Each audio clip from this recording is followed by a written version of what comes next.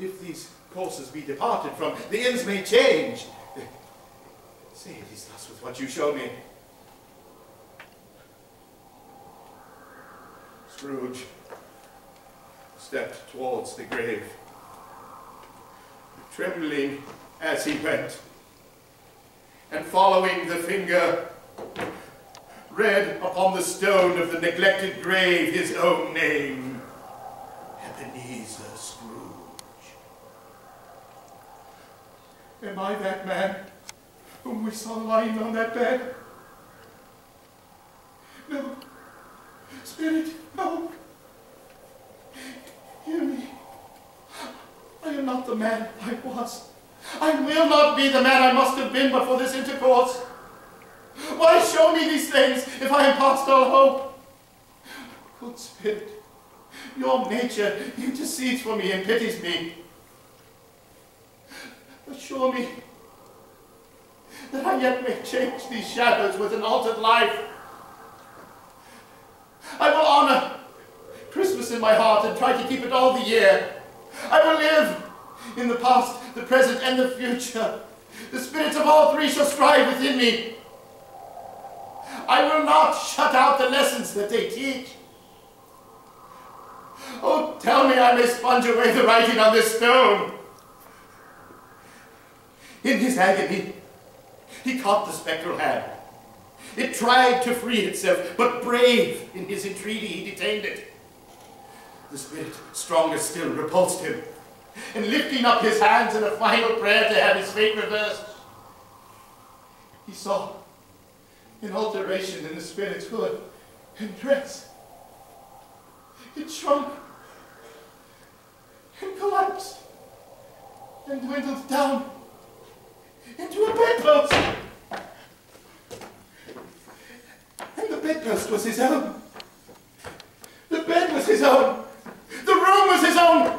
Best and happiest of all, the time before him was his own to make amends in. I will live in the past, the present, and the future. The spirits of all three shall strive within me. Oh, Jacob Marley, heaven and the Christmas times be praised for this. On my knees, Jacob. I say it, on my knees. I don't know what to do. I'm as light as a feather. I'm as merry as an angel. I'm as happy as a schoolboy. I'm as giddy as a drunken man. Oh, Merry Christmas to everyone, and Happy New Year to all the world. I don't know what day of the month it is. I don't know how long I've been amongst the spirits. I don't know anything at all. I'm quite a baby. I'd rather be a baby. Yahoo! Whoop, hello! Oh. Bells! Glorious bells! Oh, what's today? What? Oh, what's today, my fine fellow? Today?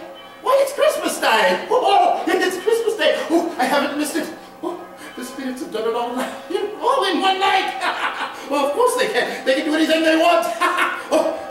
Do you know the poulterers in the next street, the one at the corner? I should hope I did. Do you know if they still have the prize turkey? Not the little prize turkey, but the big one. What? The one that's big as me? Yes, my butt! Oh, why are you taking there now? Oh, go and fetch it, and have them bring it here so that I might give them the directions where to take it. Come back with the man and I'll give you a shilling. Come back with him in less than 5 minutes and I'll give you half a crown. I'll have them take it to the Cratchit. Oh, it's twice the size of Tiny Tim. The hand with which he wrote the address was not a steady one, but write it he did. And then he went down the stairs to open the street door, ready for the coming of the poulterer's man. Once the noble bird was paid for, he headed down the street in a bouncing step that seemed to float above the ground. He had not gone far when, coming on towards him, he beheld the man who came into his office the day before and said, "Scrooge and Marley's, I believe." It sent a pang across his heart to think of how this man would look upon them when they met. Oh, good day, sir. I hope you succeeded yesterday. It was very kind of you.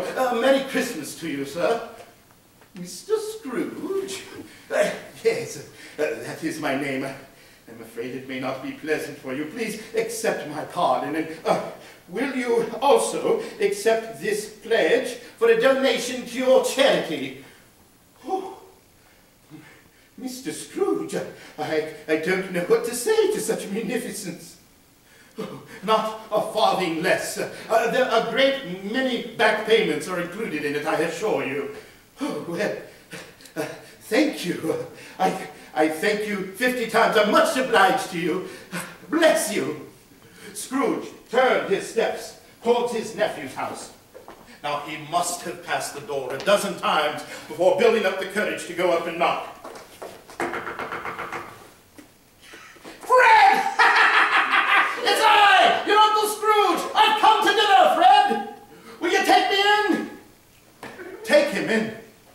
It's a mercy he didn't shake his arm off. He was at home in 5 minutes. Oh, nothing could be heartier. Wonderful party, wonderful company, wonderful games, wonderful unanimity, wonderful happiness. Oh, but he was early to the office the next morning. Oh, he was early then. If only he could catch Bob Cratchit coming in late. That was the very thing he had his heart set upon. What do you mean coming in here at this time of day? Oh, I'm very sorry, sir. I am behind my time. Yes, you are. Step this way, if you please. Oh, it shan't be repeated. It's only once a year. I'm afraid I was making rather mad heat yesterday. I'll tell you what, my fellow. I'm not going to stand this sort of thing any longer. And therefore I'm about to raise your salary. Merry Christmas, Bob! A Merry Christmas, Bob Cratchit, that I have given you in many a year. I will raise your salary and endeavor to help you and your struggling family. We'll discuss your affairs this very afternoon over a Christmas bowl of smoking bishop, Bob. Make up the fire and buy another coal scuttle. Oh, Scrooge was better than his word, for he did it all and infinitely more. And to Tiny Tim, who did not die, he was a second father. He was as good a friend, as good a man as the good old city knew. And it was always said of him that he knew how to keep Christmas well if any man alive possessed the knowledge. And may that truly be said of us and all of us. And so, as Tiny Tim observed, God bless us, everyone.